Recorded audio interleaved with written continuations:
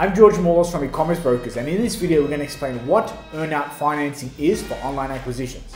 I'm Moulos from e-commerce brokers, and we've helped people build, buy and sell online businesses now for over a decade. We've helped buyers and sellers sell and buy millions of dollars worth of online businesses.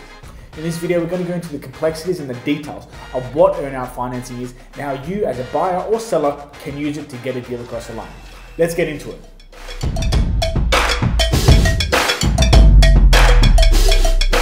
So what is an earnout?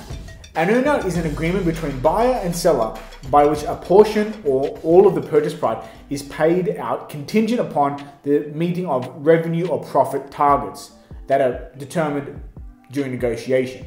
Earnout financing is becoming more and more popular as a way to mitigate risk for buyers and for a way to get a deal across the line for sellers. It is a well-liked option for buyers as it allows the purchaser to control the risk within the deal.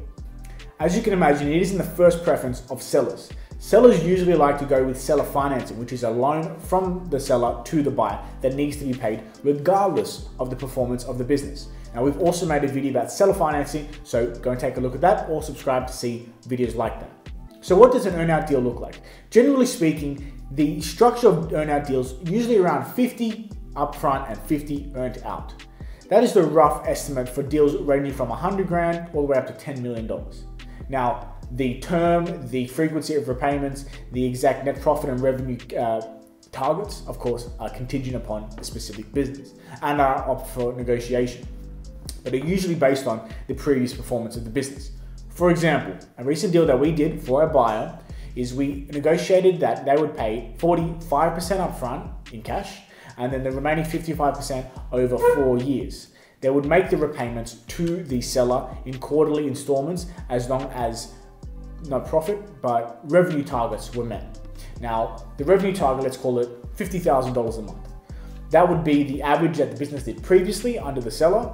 Now, if it reached that target, they would get their standard payment. That would just about estimate out to, if it was all consistent, would estimate out to the full value of the business that was agreed upon at the completion date and listing.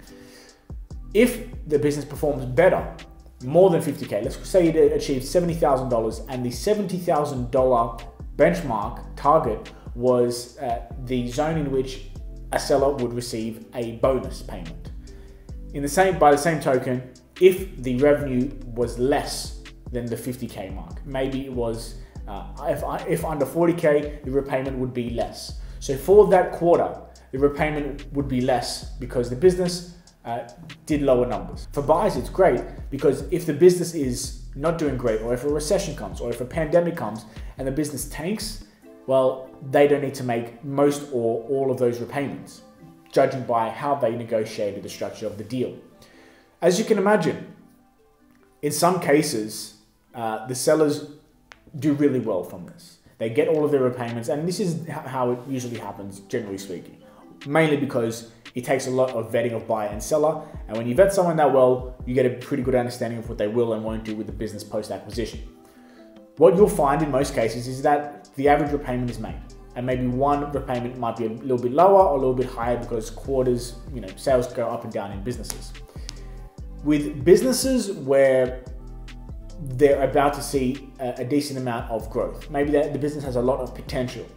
If the seller is saying this business has a lot of potential, it's going to do really well, a buyer can say, well, if it has so much potential, you think it's going to do so well, how about we do an earnout where you're incentivized to use an earnout method so you get not just your, let's call it standard 50K revenue benchmark and your standard payment. The business, since it has so much potential, can achieve its 70K mark and a bonus on top of that. So as a buyer, you can use how the seller presents their business and the potential and the opportunities for growth as a mechanism to negotiate an earnout. The big question is, why would you use an earnout as opposed to seller financing? Well, if the business is a bit younger, let's say under a year and a half old or even a year old, that means it's a bit riskier. So the future of the business is less certain. That's a great way and point to negotiate over with a seller to get an earnout. By the same token, if it is a very stable business and it's growing and it's let's say the top 10% of businesses out there in terms of quality, it's very unlikely you will be able to negotiate an earnout. The preference will be towards seller financing or even completely cash up front. What are the types of earnout deals? Well, there's 3 types: pure earnout, hybrid earnout, and contingent earnout. A pure earnout is where the entirety of the business is paid through an earnout. So if it's $1 million business, $1 million will be paid out of the earnout structure. So the seller won't get anything up front, and over the period of time, let's call it 5 years, the seller will be paid out by the buyer in its installments. Let's call it quarterly or yearly installments. In a hybrid earnout, it will be like the deal I mentioned before, probably about 50% upfront, or 30 to 70% upfront, and the remaining amount will be paid over the earnout period in its installments. A contingent earnout is a bit more specific. Now, it could be 100% earnout, it could be 50% earnout, it could be any percentage, but it's more contingent upon some specifics. For example, let's say you're buying an online business and they said, we just signed a deal with a huge retail outlet. Our product's going to be in 500 stores across the country. So there's a lot of potential. The earnout can be contingent on that deal signing and actually starting. Of course, deals can fall apart within businesses. So these are what we call contingent earnouts. So what are some of the advantages of earnout financing? Well, number one is the alignment of interest from the buyer and the seller. Like I said, if the seller sees a lot of potential in the business, they can see that upside with an earnout. And of course, on the buy side, they can align and mitigate risk with the seller so that it's a deal that they can do realistically with their investors instead of paying a full deal upfront. It's less realistic to get a deal like that done. The first benefit of an earnout structure is the alignment of interest. Both buyer and seller are incentivized for the business to do really well over the period of earnout. They're both incentivized to grow and to see that the profits and revenues go up. This means that no one leaves the deal feeling like they got cheated because they're both working on the exit and the earnout period. The second benefit, of course, is flexibility. On the buy side, of course, it gives you the flexibility to, of course, get more for your money and mitigate risk. On the sell side, it gives you the flexibility to sell your business when you normally might not have been able to do that. In a seller financing or full cash upfront deal, you might not have been able to sell your business in the specific climate or the buying season that you're in. Whereas earnout might give you that opportunity and give you that flexibility to exit with a good upfront portion and also the return you get over the earnout period.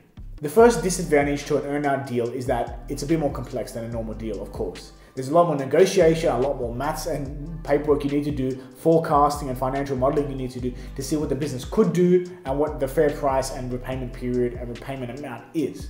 So there's a lot more work that goes into this, not to mention the legal agreement that you need to put together. As you can imagine, number two is lengthy negotiations.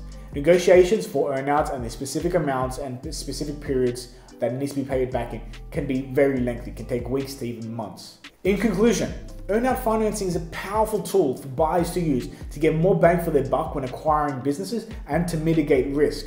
If you are looking to get an earnout deal or sell a financing deal even, or just to get some help on the buy side, we have a service just for you. It's called Elite Acquirers, where we help people source, negotiate, and close online business acquisitions. So if you're looking for a service like that, there will be a link in the description. It's called Elite Acquirers, and you can get in touch with us and we can see if we can help you out. Now, I want to know, what do you think of earnout financing? Is it something you would use? Is it something you have used? Do you prefer seller financing? What are your thoughts? Let me know.